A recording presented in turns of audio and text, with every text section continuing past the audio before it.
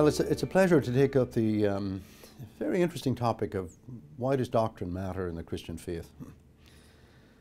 Now, for someone like myself who's automatically an egghead, this like is a no-brainer. I want to know what the Christian church teaches. And of course, there are a lot of people who worry that if really you get serious about doctrine, then other things will get neglected in the Christian faith. So let's begin by clearing the decks. We're not going to set up an opposition between, say, doctrine and our own experience of God. Because after all, if I have an experience of God, I'd like to know who this God is. And all that deep Christian doctrine does is begin to articulate who the God is that you've met in the gospel and in your own experience. And the other contrast that you'll often get, or competition that's set up with doctrine, is, well, I really am much more interested in doing than simply thinking or believing. So you set up a contrast between doctrine, or a competition between doctrine and, say, the ministry and action of the church. But again, this is not going to get us very far, because you're going to have to make decisions about what kind of actions you're going to perform. Is the church just going to be concerned about humanitarian work? Or is the church going to be concerned, say, about people's spiritual lives? And that's going to come back to questions like, well, what really are human beings? And what's gone wrong with the world? And is the problem just one of education or inappropriate politics? Or is there something much deeper, like, say, sin and alienation from God, and that we've lost our way in the world?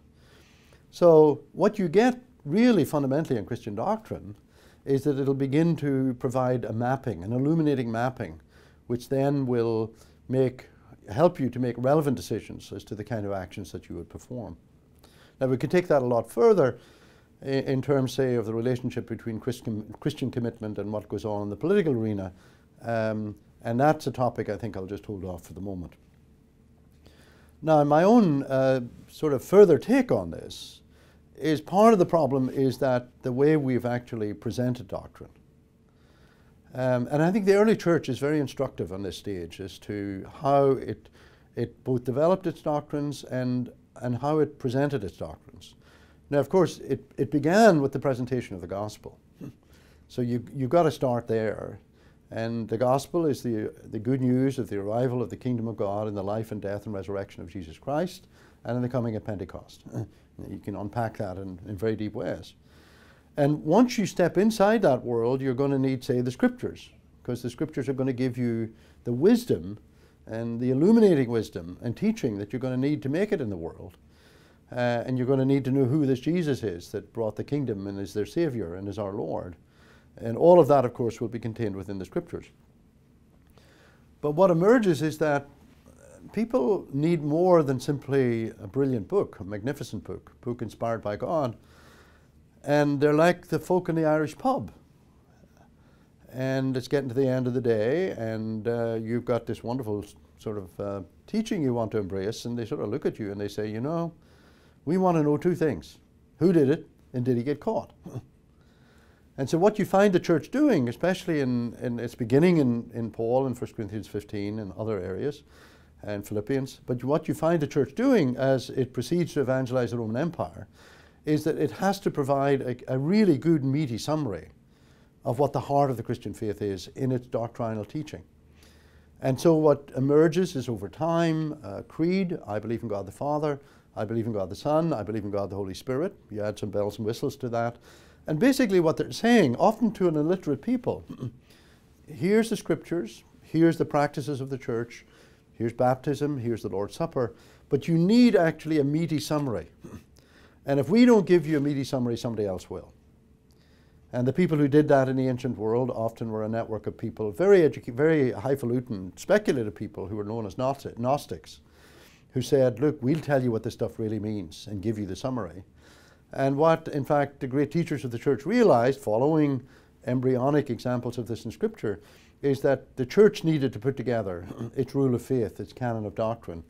And that's what you get in the Apostles' Creed, and eventually what you get in the magnificent Creed of Nicaea in the 320s, and then updated with a longer section of the Holy Spirit in 381. And that's the only, if you like, official doctrine that's ever been agreed by the whole church, insofar as we can think of it in those universal terms. Now, I think the difficulty we have as one who teaches doctrine is most of the people who come have not gone through a process of initiation. First of all, where they've gotten a hold of the gospel and been converted, then they've been given the meaty summary. Because once you get into the meaty summary, and this is what the early church discovered in its ministries, is people want to know more. And they want to know more about, well, tell us more about the Father and how the Father is related to the Son, and how do we understand the Holy Spirit, and how does the death of Jesus, for example, who died for us, really bring about genuine at-one-ment and reconciliation, so on and so forth. So my view is that the best way to think about Christian doctrine, and indeed Christian theology, is that it's a higher level, and I would even say in some cases university level, catechesis. That's to say, it's an unpacking in part of what you've already gotten yourself into. It's a bit like getting married. Now I've got to figure out how on earth I'm going to negotiate this amazing world that I've entered. And the tasks then become ones of articulation and understanding why the church committed to the Trinity rather than not.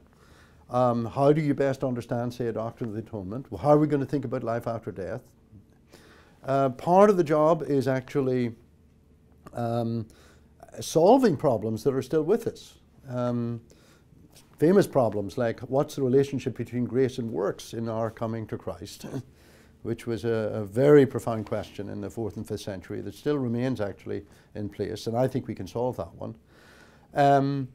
And a further major task is that people attack Christian doctrine. They say this doctrine of the Trinity is incoherent, or how can you really say this about the death of Jesus when it seems so morally sort of unacceptable? So you have a task of articulating, in fact, how best to think about these in ways that are not open to obvious objections. You're a kind of lawyer who is sort of acting to defend the misrepresentation and inadequate accounts of it.